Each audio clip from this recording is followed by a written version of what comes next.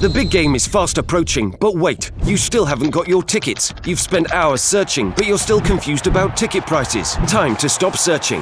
Visit ticketcompare.com. We compare ticket prices for all the popular leagues and tournaments for you. We work only with the most trustworthy sites, so you can have peace of mind when buying your tickets. Compare prices, buy tickets, get to the game. Ticketcompare.com. Buying tickets made simple. Big man. Boss sits there.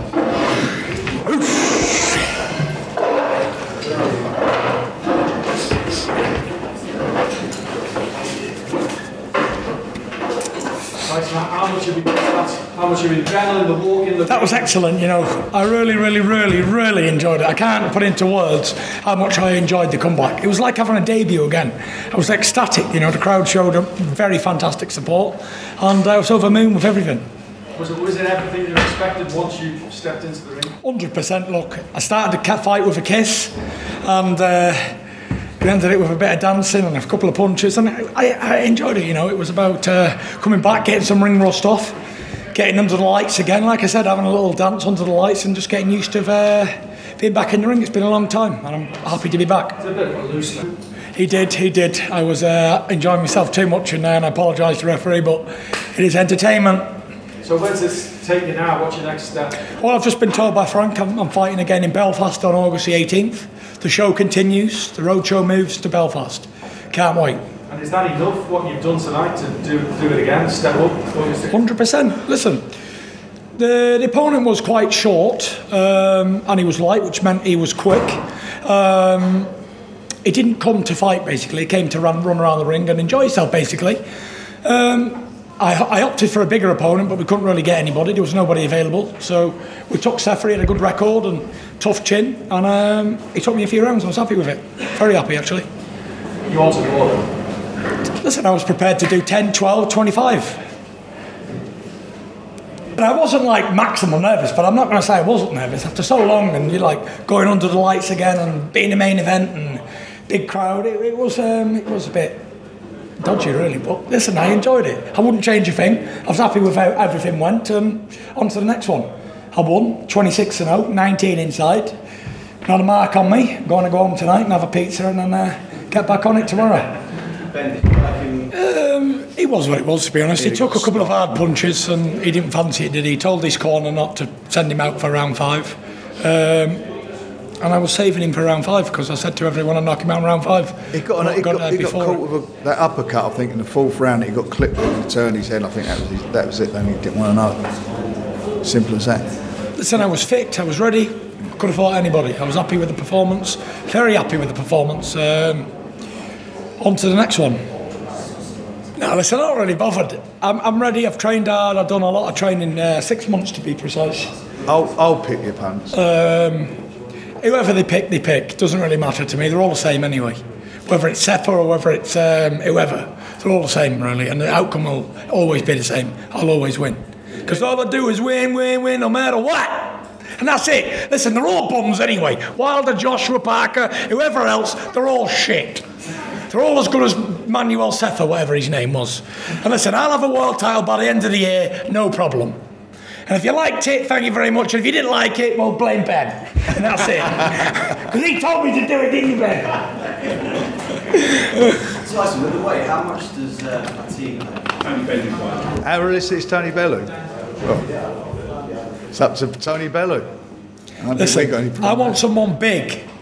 Small ones, I don't like them. Big. Look at Joshua Wilder, they're all over 6'5". So I've got to prepare for people like that. I understand. Big guys. Big, slow, ugly fellas. That's who I want. Yeah. Sorry? I'm pretty realistic from the beginning. I told everybody from the beginning, don't think we're going to be pulling in big names for his first fights. A few fights to get the rust out of his system, and that's how we move forward. We picked Manuel Char simply because we picked Sefer Seferi because he fought Manuel Char and he'd gone 10 rounds with him, and that's what I was looking for. Somebody who'd gone some rounds.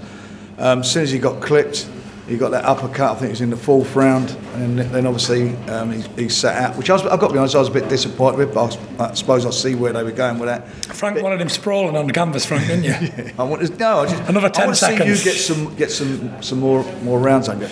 And realistically, I don't care what anyone says, he says it himself, nervous for the couple of rounds, coming into that crowd. I think that's the best reception he's had.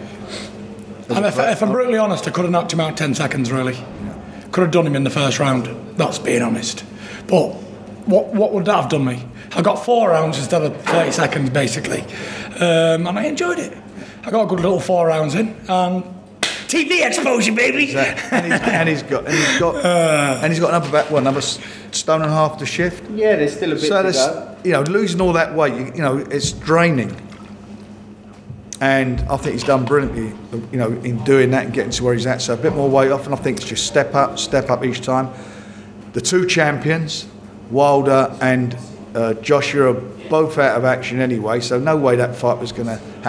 He would have taken him for his first fight back, Anthony Joshua, I know that for a fact. But Anthony Joshua's fighting Povetkin. I think Wilder's got his mandatory, so they're out of action. They'll fight this year, they won't fight again until next spring. And in the meantime, he's not sitting on his backside. We've got to just keep getting rounds under his belt and get him in more competitive fights, and that's what we're going to do. The next one's on the 18th of August at Windsor Park on a Carl Frampton bill, and I'm just looking forward to it. I'm looking forward to seeing him back in action. I know Ben and him are going to continue to work very hard in the gym, and they know they've got lots of things to work on. And he's happy. He's in a good place, and the public love him. They like him, and I'm pleased for him that he's finally getting... Can we get someone 7'10" next time, Frank? So nobody's got any complaints. At a stretch. What's a realistic timescale for if you're talking world heavyweight unification? Well, those 2 guys are tied up, aren't they? That's the point. That's the point of it all. They're tied up. They've both got fights, and they ain't going to fight twice this year. He's made it very clear, Anthony Joshua, isn't he? He's fighting in the autumn. So if he's fighting in the autumn, let's say he fights in September. If it is September, he ain't going to fight in December. That's for sure. So it'll be, you've got to say how it is, not what all the rubbish people are putting out there. That is how it is. They are the facts. In the meantime, he's got to be busy, he's got to get fights, and it's stepping up each time, and we'll step up next time. And I want him to get some rounds. It's all about him getting rounds. It's all about getting in there, getting that rust out of his system. And tonight was the first major step, and that was a great step to get in there, get that nervousness away, get on with it, and do what he had to do. And this is a process, as I said from the beginning. We'll work through it at our speed.